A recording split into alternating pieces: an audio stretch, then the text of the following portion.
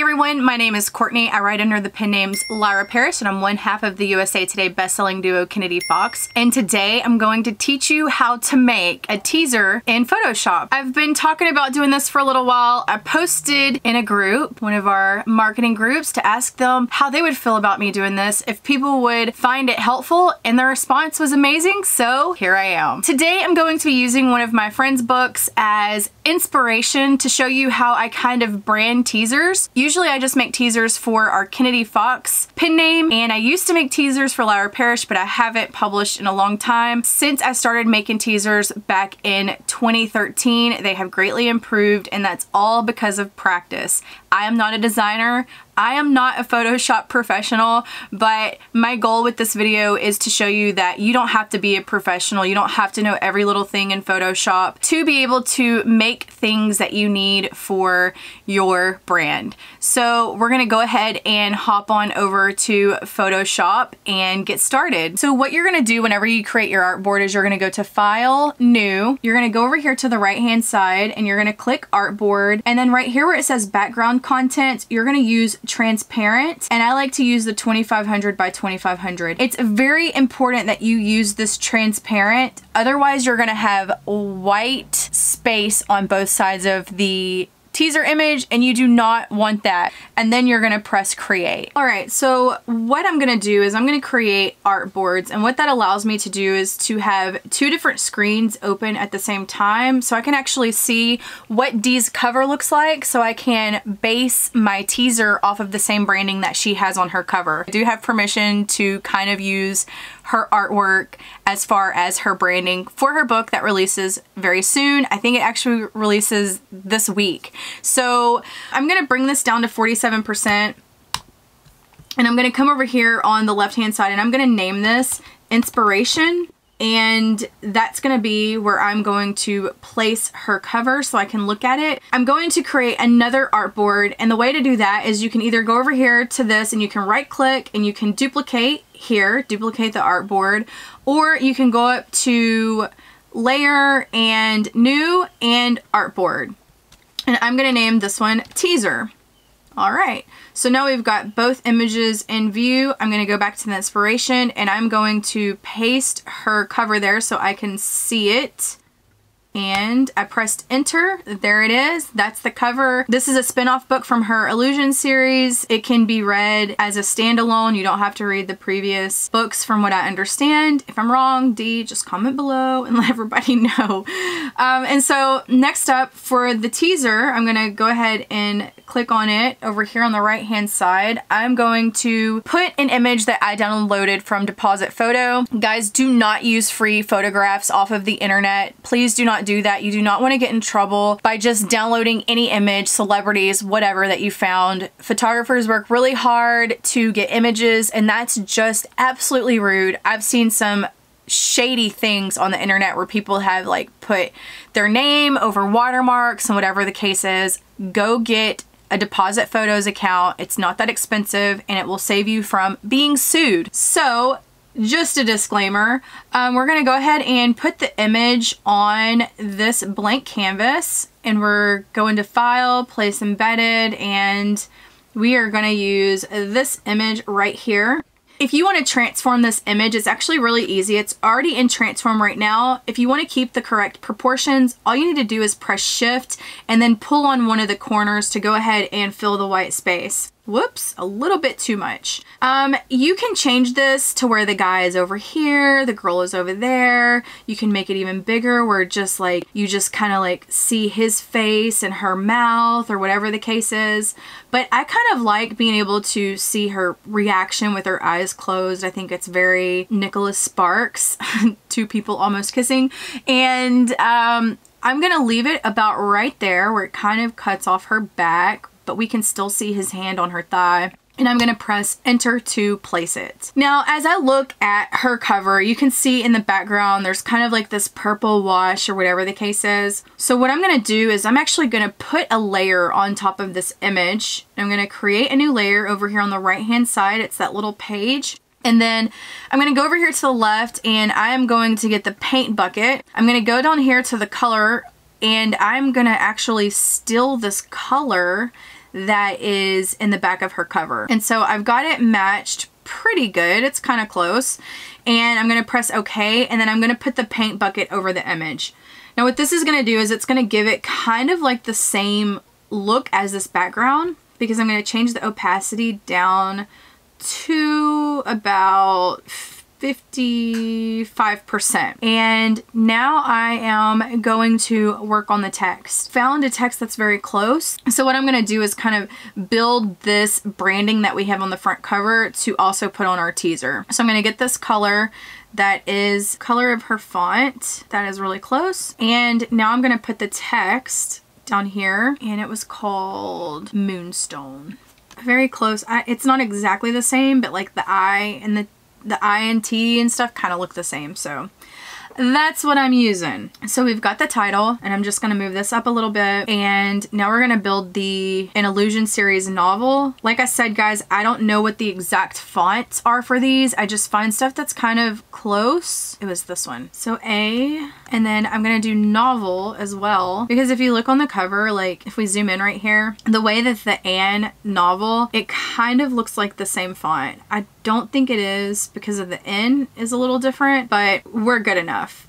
This is actually supposed to be Anne. Okay, and so now we just need to find a Illusion series font to put here. It's not ever going to be exact unless you have talked to your cover designer and you've gotten the exact fonts. That's something that we usually ask for, because I do make our teasers and I do like it to match completely. But just for posterity's sake, we're going with this because I don't know what her fonts are. So I actually didn't need to make this a little bit larger. So I'm going to double click the T, and I'm going to bring this out so I can see the entire words that we've got going here. Actually hers is kind of, let's look for a different font. Oh, that kind of looks like it. Let's see.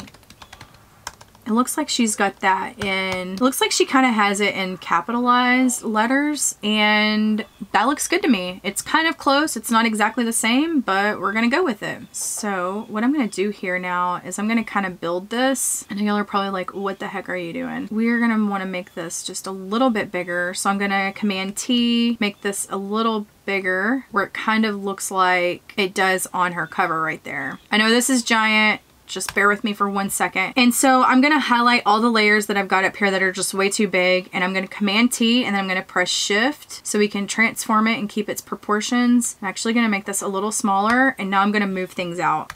So move that down. We're going to move novel over. And the reason why I like to do it that way is then I kind of keep things proportionate. It looks good to me. So actually I'm going to make it just a tad smaller. All right. So we're going to move that down here. I'm going to move novel over just a tad. I'm going to select Anne and a novel, just those two, and then I'm going to transform them and make them a little smaller. So then it's kind of the same as it is on the cover. Enter to use that and move this over. I'm pressing Shift and the arrow key to do that. And that looks good to me. It kind of looks like what's actually on the cover. So I'm going to move this down here. And now her name, I know for a fact what font that is because I've used it before. It's called A Love of Thunder. And so I'm going to go ahead and select that. D. Kelly. I'm going to choose the color that's actually her name is, which is really close to that. Kind of looks like that to me actually.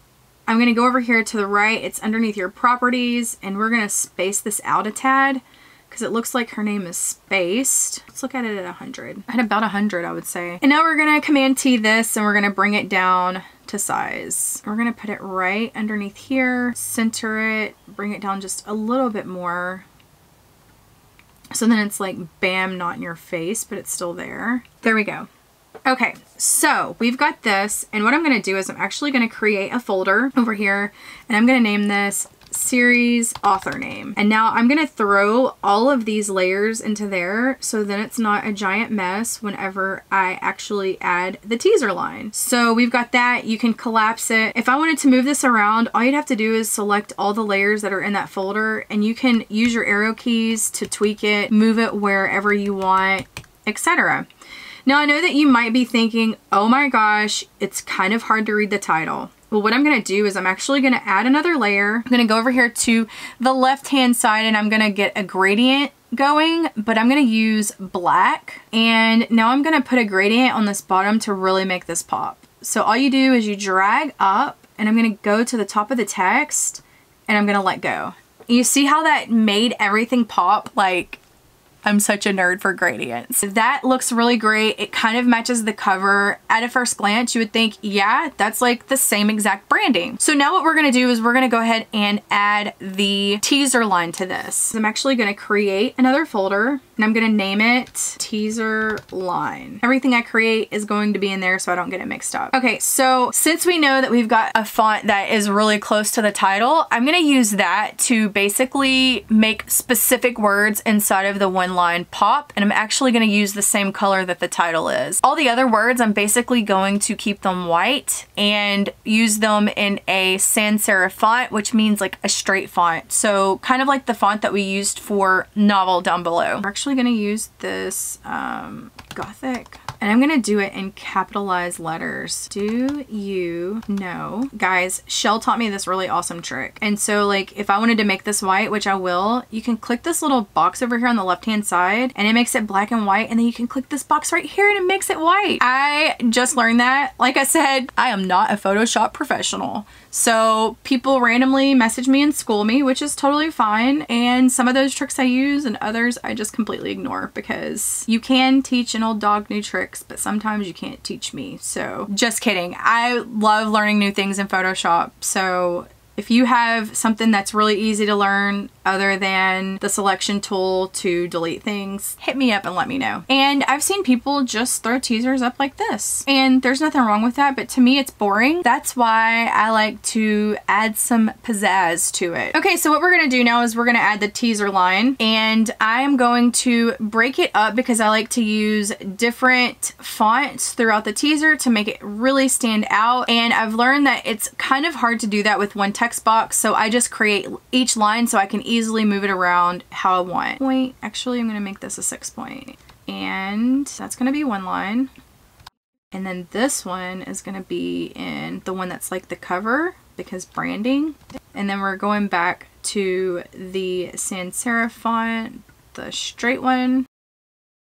And I hate this question mark, and sometimes these fonts have the dumbest question marks and like periods and stuff. So I just kind of like find another font that has a question mark that I like. This one looks good. And I know you're like, oh, that looks horrible, but we are gonna fix this baby up. And wanted, we're gonna actually make purple, which is gonna be this same purple, and then you, and now we're gonna Command T and we're gonna make this a lot bigger so it looks like it's the same size as the text that we currently have. You can look at wanted, and we know wanted is 9.7 by up here. We could actually make it 10, so then it's like an even number. Got slight OCD, guys, so we're gonna make this 10 as well, so then we know those two fonts are exactly the same size. All right, now I'm going to arrange this where it kind of has like a cool feel to it.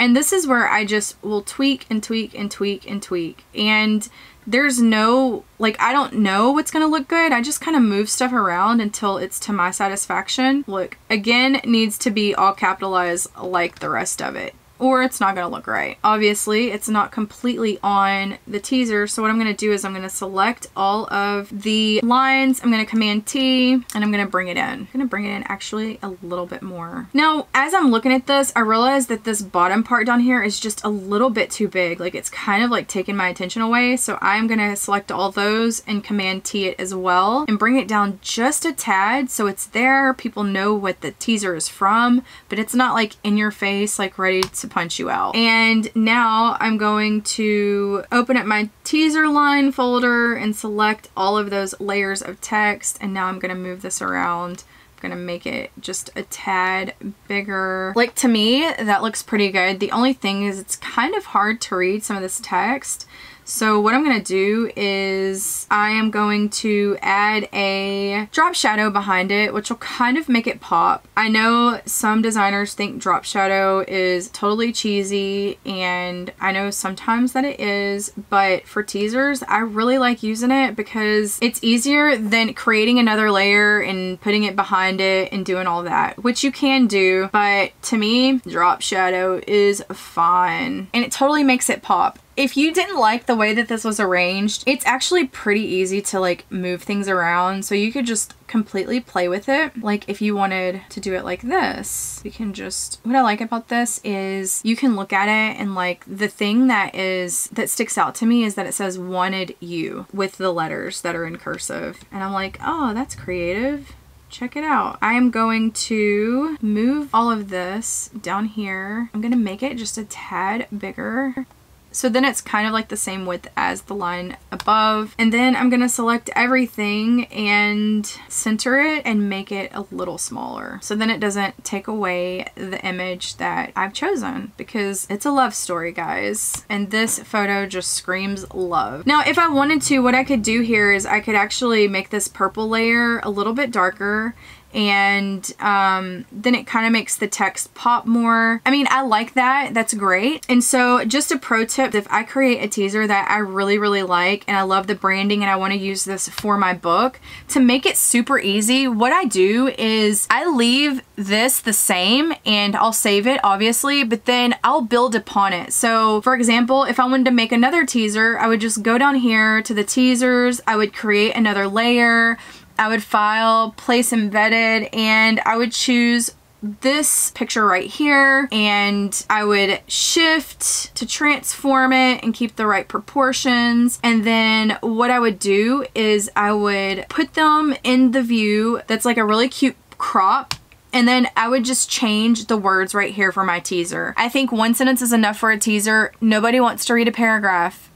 Back in the day when I made Lyra teasers, some of them were just horrendous. I put like an entire 4 paragraphs on a teaser, and don't do that. One line is enough to get somebody's attention. When they're scrolling, they'll read one line. They will not read a paragraph. They will not read 5 sentences or 10 sentences or 20 sentences. What you want to do is grab their attention quickly, have them read your teaser line and be like, wow, that like sounds good. Like that really like captured me. Like, what is this book about? And then they learn more.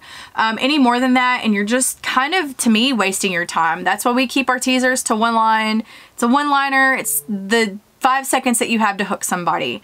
And so anyway, that's what I would do. I would change all this text right here, and then voila, you have teaser 2. And you could just build all of your teasers this way, just adding more images and changing the text. And then you know that across the board, all of your teasers are gonna be exactly the same. They're gonna be branded to your cover, and they're all gonna look really great. So what we're gonna do is we're gonna file, save as, and we're gonna call this D. Kelly Teaser 2. I'm gonna delete this inspiration artboard off of here, and now I am going to export it as a JPEG. So file, save as JPEG, and maximum. And there we go. We've got a teaser. I did make another one. Actually, I recorded this video and my computer died and I lost it. So this is my second time doing this.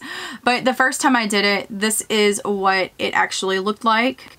And that just shows you that you can get different things out of when you look at something. So right here, the text builds to a bigger. I actually use some different text on here, but it kind of looks the same. And that's what I mean about branding. It's so important to me, I feel, to brand the teasers. I don't want 50 different types of teasers used for one book. I want someone to scroll and go, oh, I need to stop. That is a teaser for Interlude, or that is a teaser for Kennedy Fox's new book. Like, I need to stop and read this. And that's what my goal is. As I said before, guys, I am not a Photoshop professional. I have been using it for a little while, but the things that I know are just the things that I need to know. I am not a pro. My goal with this video series is to teach you all that Photoshop can be intimidating, but whenever you break it down to the most basic levels, it's just like Canva, it's just like PicMonkey, it's just, you have to practice a little bit more. I will do a teaser in Canva because there's a lot of you that do use that,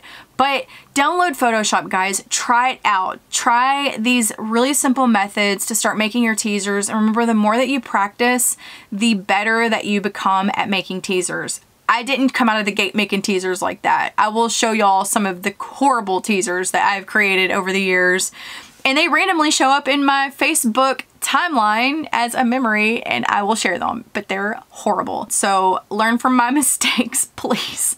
Spare everybody. If you have any questions, feel free to leave them below. I just want to say I appreciate you for being here. I hope you have an awesome week. You accomplish everything that you want to, and that you keep on writing. Thanks so much, y'all. I'll see you in my next video. Bye.